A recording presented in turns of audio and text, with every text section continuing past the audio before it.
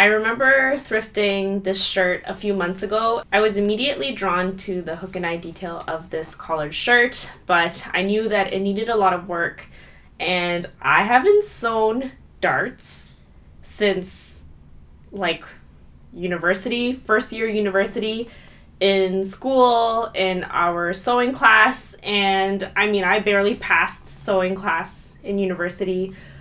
And today I'm actually collaborating with April from Coolirpa, who is like my other DIY hero aside from Wendy. I'm just throwing myself into a pit of snakes because it's so intimidating to be DIYing with a DIYer that is like just...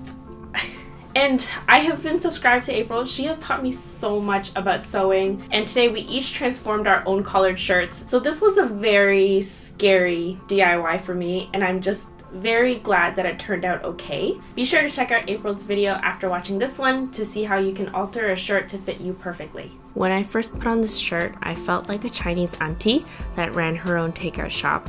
I'm glad that the shirt was larger and the sleeves were roomy because that gives me extra fabric to gather into puffy sleeves and ruffle hem and more leeway in case I fuck up.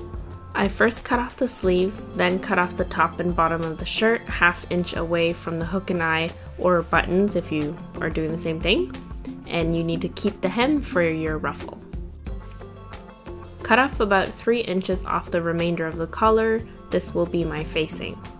At this point, I realized how have I not gotten myself a dress form. I should definitely make April's duct tape one because it took a lot of extra time turning the shirt inside out and trying to evenly adjust where to take in the shirt.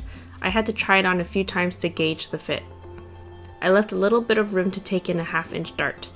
So I marked where my nips are and then formed a straight line, folding a ¼ inch at the hem and then repeating at the back to create my darts. I cut off the excess fabric on the sides and marked where my pins were. I took a lot of extra precaution since this shirt has no stretch. Taking the facing strips, place right sides together, matching up left and right at the front as well as the back facing to the back piece. Sew a straight stitch ½ inch in. Sew your darts starting from the bottom and tapering the seam until you take the stitch to the apex and pass your fabric.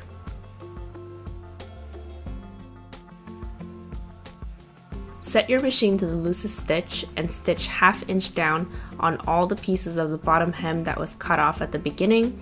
We're creating a ruffle this way. Make sure you don't backstitch beginning and end and leave a long string when you cut it off. Taking that long string, gently pull, causing tension and gathering the fabric into a ruffle. Match the width of your gathered fabric so the back ruffle matches to the back panel and the two open fronts to their respective front panels. I matched the width first, then knotting the ends, evenly distributed this ruffle after.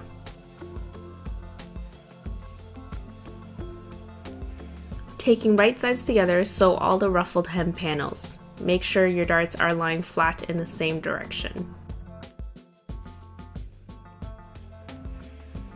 For the sleeves, I folded the shoulder in since this is going to be an off-shoulder blouse.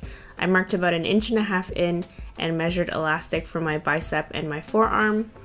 Mark the half point of every piece of elastic that you have. Pin the ends of the elastic to the inner seam and then match the midpoint to the outer seam of the sleeve. This way, when you sew, your elastic will be evenly stretched around. Repeat around the cuff and your sleeves will be ready to sew. I did not know that my machine could do this, but I could remove the base to stretch the sleeve around, making it much easier to sew elastic around. By pinning the elastic midpoints, I knew exactly how much tension I needed to zigzag stitch them down. Trim off the excess fabric when you're done. Then take the front panels to the back, right sides together, and sew the side of the shirt down. Be sure to sew the facing and ruffle edge downwards toward the hem. With the shirt facing right side out, match the seam of the sleeve to the side seam and stitch about 1 inch or 2 inside the seams to attach the sleeve.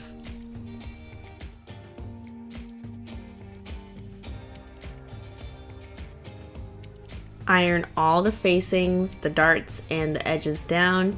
I just had one more little problem. So the only thing is, because this is so fitted now, there's a bit of a gap in the boob. A couple of snap buttons and get it inside here. Thank goodness the shirt came with the inner fabric under the hook and eye, or else the shirt would be really gross and gapey. We went from Asian auntie to today's super popular fitted blouses, and though the fit could do with a bit more work, I'm very surprised with myself that everything worked out. I'm very happy that I was able to salvage this shirt and turn it into something new that I can wear again. But actually, I would say to watch April's video first and learn how to alter a shirt to fit you perfectly, and then you could even turn that into this. You can learn so much from April's videos. She is just incredible, and I continue to learn from her. So be sure to subscribe to both of our channels, and I hope you guys enjoyed this video. If you make anything of mine, make sure to tag me on Instagram at Letitia, and I will see you guys next time. Bye!